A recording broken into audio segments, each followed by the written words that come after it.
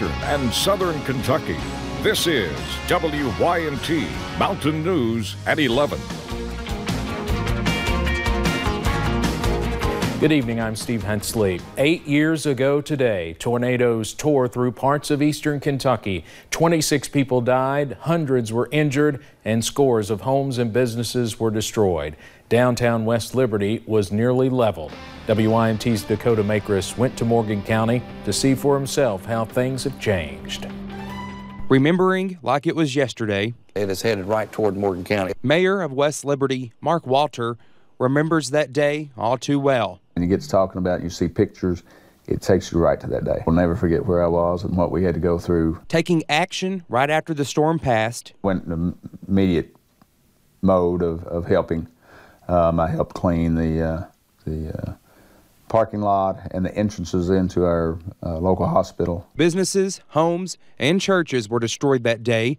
West Liberty United Methodist Church was hit. We came over to see what we could do the week after the tornado. Jamie Brunk became the pastor a few months after the storm hit. I came here because of the fact that the church had been destroyed and the parsonage was unusable, and we had the opportunity to kind of start from scratch. How does a new pastor help his grieving congregation? By listening carefully. I wanted to hear their stories. I wanted to know where they were, what had happened.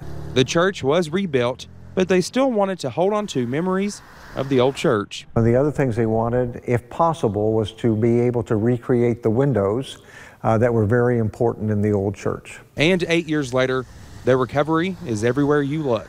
In Morgan County, Dakota Makris, WYNT Mountain News. Mayor Walter says they've been blessed to have several businesses rebuild, and they welcome everyone to come check out their town now.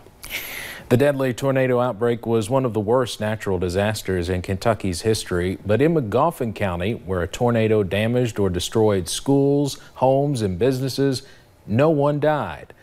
Some still call it a miracle. One woman who lived through it was trapped outside in her car and remembers it vividly. It's sad. I was worried about my family and my children because I couldn't get hold of my daughter at the time. She was on the other end of town, and just making sure everybody was okay. Restaurant Row, an area nearly leveled in Magoffin County, is now rebuilt and thriving.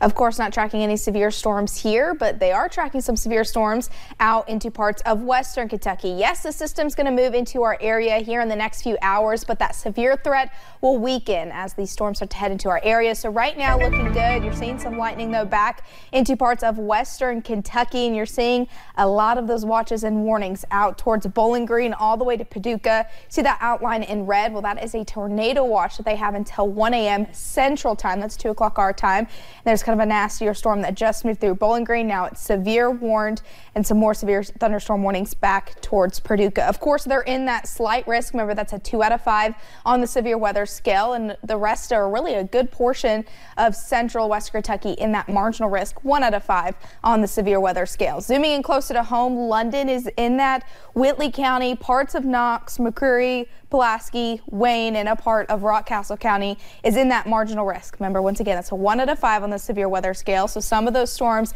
could be a little bit strong as it moves into our area, but the rest of us, like I said, it'll continue to weaken as that moves into eastern Kentucky. We'll talk a little bit more about the timing of these storms coming up in a little bit.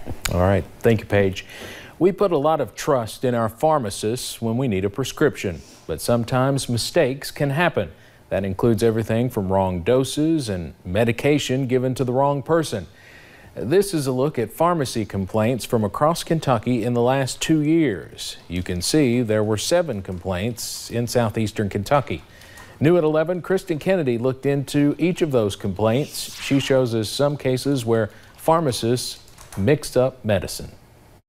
The complaints range from concerning the medicine made me so sick all day and still felt weak and nauseous, to chilling. They're going to kill someone if they don't start paying attention. We pulled the paperwork from the Kentucky Board of Pharmacy, and in the last 2 years, they've received more than 30 complaints of medication errors. I now suffer from weakness, fatigue, hot flashes, chest pains, headaches, and daily nausea. It was a busy Friday after work, and I know how that can add to mistake making. That was a mother in Henderson told to give the wrong dose, a double dose of an antibiotic to her toddler for an ear infection. Another child, also in Henderson, ended up in urgent care when the medicine prescribed, a single dose, was dispensed by the pharmacist at 4 times the prescribed amount. A patient in Prestonsburg was given a medication intended for someone else. Took almost a month to realize that dangerous mistake. A man in Corbin got his medication unknowingly switched to a sedative. He said he took 1 dose, started riding his motorcycle, crashed, and got a bad burn on his leg. Well, unfortunately, mistakes happen, and I believe in the pharmacy world that, that's unfortunate because a simple error, putting the wrong medication in the wrong bottle can have very, very bad results. The chairman of the Kentucky Pharmacists Association, Chris Palutis. Pharmacists are expected to do more with less help than ever before. He knows firsthand. He helps run CNC Pharmacy in Lexington. 10 years ago, you fill prescriptions, you counsel patients, you help them with over-the-counter stuff. That's what we did. Now we do all that, plus we do flu immunizations. We do hepatitis A immunizations. We have to do, a lot of pharmacies do monthly psychiatric injections for patients. On top of that, the insurance world is getting more and more complicated, so our staff is spending more and more time dealing with insurance problems. A lot can happen in between. And that could lead to errors. Correct. We're hearing from the consumers. We're getting complaints from the consumers, but we're not hearing complaints from pharmacists. Is your hope to get those complaints and to find solutions ahead of a worse error taking place? I think a lot of pharmacists don't complain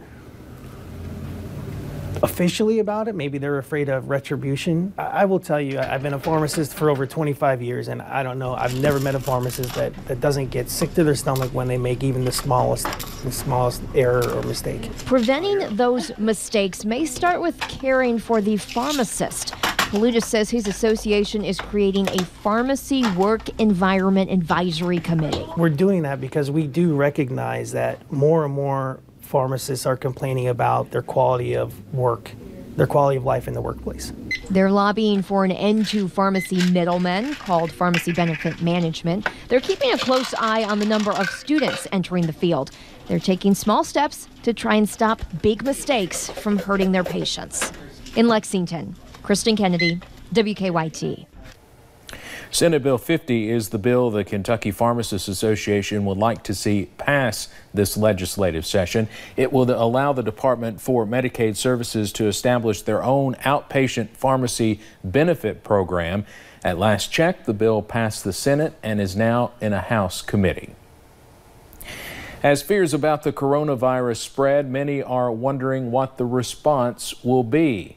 While Kentucky has yet to have its first reported case, school districts in eastern Kentucky are preparing. While some have canceled classes this year due to the flu, they are taking their direction from the state. And while they don't know much about the virus yet, they know schools can cause illnesses to spread quickly.